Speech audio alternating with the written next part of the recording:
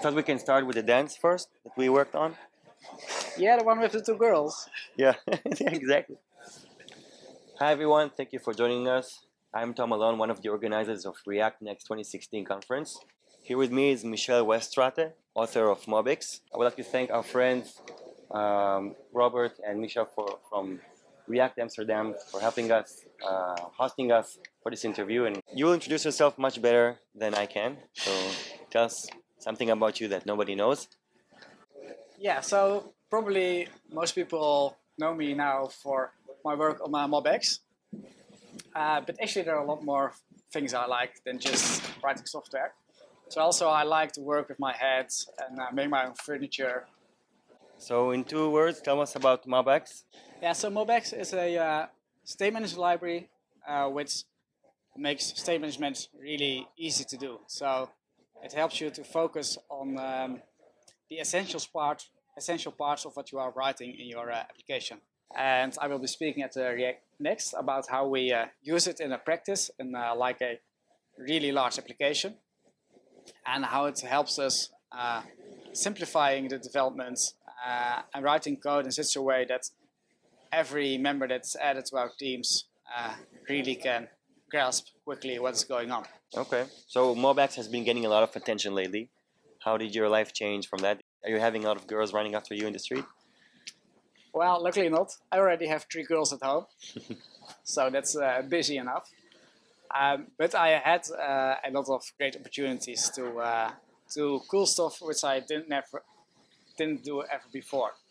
So like creating egghead videos, speaking at conferences, getting sponsored for things. It's really like good cool. fun.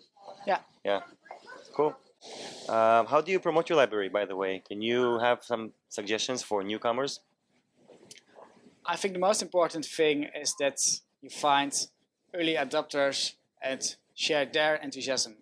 Because I can write all the things I want about MobX, about how cool it is.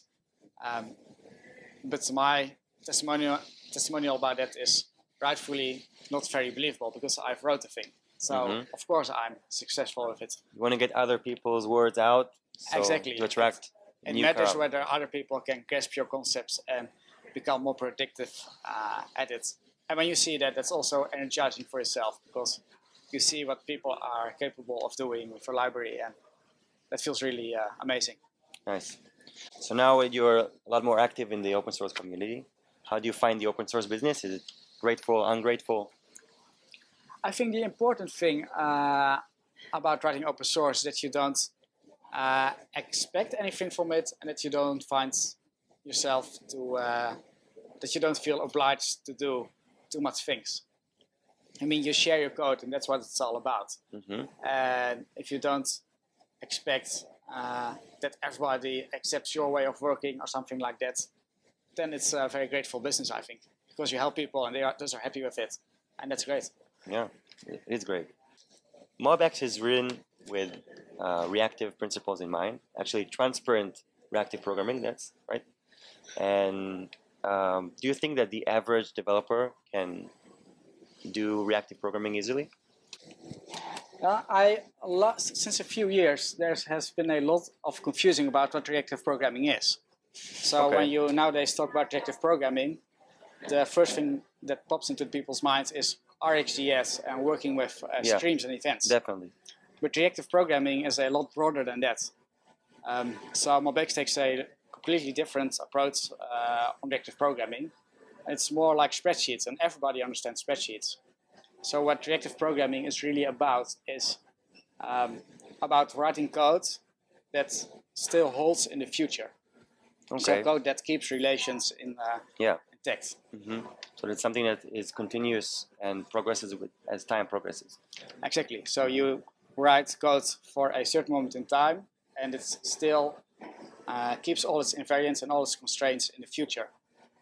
And when you use MobX, it really looks like old-fashioned, almost boring codes you have written always, except that you don't worry about how will this be invalidated in the future. So I think I actually believe that writing React with MobX is simpler than just writing React applications. So you ask me, can everybody do reactive programming, then I would definitely say yes. Yeah, okay, Everybody good. can do that. Good. Let's say Exactly. tomorrow you quit doing front end and you quit programming. How will you make a living? What would you do with your life? Oh, I think I would go into engine engineering or furniture manufacturing or something like that. Actually, it's These quite are very funny. different things. How do you Yes, connect them? yes. Well, I grew up in a family which had a company in mechanical engineering. So I grew up working with engines, and I still like to work with my hands in my free time, like making my own furniture, and then walk by at the end of the day and see this is what I built today. I Yeah, built today, I know that feeling. and that you don't have a software; you just have this list of commits. It's still a bit abstract. You don't see it anymore. What kind of tomorrow. furniture are you making? Mostly closets, but generally I do a lot around the house. We recently decorated our attic, for example. What do you think has more value in software development? Is it pragmatism or purism? Do we need to stick to an ideal goal of how our code should be like? Or do we need to find, do we need to make like a tool, the right tool for the job, a solution that's specific to what we need to deliver? I think in general pragmatism is a more important trait than purism. And the exception to that is testing, I think. Okay. But pragmatism is what you get paid for it, and what also helps you to learn the fastest, I believe. I mean, we are not able to build a software system completely right at once, and You always have to iterate. we always have to iterate, and we find better abstractions once we are busy with it. And even if we were able to build it right the first time, probably we can't because the business doesn't allow us to be at the ideal architecture in version 1. They want to sell and they want to do that quickly to have the return of investment. Mm-hmm. So you have to have this ideal architecture in mind, but you have to think in steps towards that goal and think in deliverable steps of reaching that goal. And I think in practice that pragmatism and experience don't make spaghetti code are more important than being really pure about what a textbook code would look like. Okay. Do you think that we actually need dramas in the world of JavaScript to evolve? Like we had LeftPad and we had IOJS fork that was really ground shaking in our community. Do we really need them to grow as an ecosystem? I think you're working with open source systems, so it's always a people thing as well. It's just not a technical problem. People are very passionate too. People are passionate, and so you will kind of have these dramas always in a community like this. And I think we shouldn't be too worried about it. I mean, in practice, those issues are usually quite resolved quite quickly. Yeah, that's true. The LeftPad business only cost us a couple of minutes at work. It wasn't that big of a deal. Yes, and it brought the right questions up, and that's a great thing. And I think that's the concept of evolution, that something breaks and you have to think about how to do it better next time. That's true. just learning about. That's true. By the way, who do you think is going to win the front-end wars? It's going to be React, it's going to be Angular, it's going to be Polymer. Who's going to be? I don't think it's Polymer, although I'm not that much into chemistry. And with React or Angular, it's hard to say. Angular has the appealing thing that it has all the things in one package. Similar to MobX, actually. Yes, maybe a bit similar to MobX.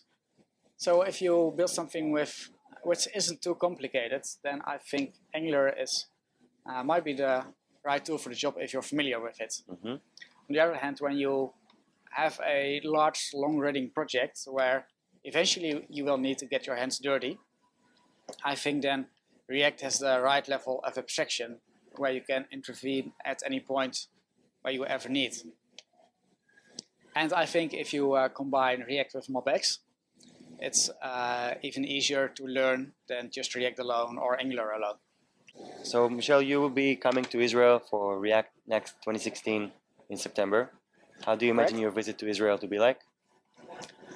I think I will be having a great time. I spent a lot of time lately on MobX, and of course my wife sometimes thinks, why do you spend this much time on MobX? And then I said, well, I was invited to Israel, and now she's completely okay with it. So she's gonna join, and I think we're gonna enjoy big time. And I'm also hoping to meet a lot of people in the community and also MobX users and hear about their experience. You should prepare yourself because people are going to be asking you very serious questions. Oh, that's cool. It's totally cool. Right. Welcome, and I see you in Tel Aviv. Thank you for watching us. If you want to meet Michel, if you want to learn more about MobX, join us at ReactNext 2016 in Tel Aviv, September 15th. Personal thank you to our friends at React Amsterdam for hosting us here and helping us make this interview happen. Thank you for watching.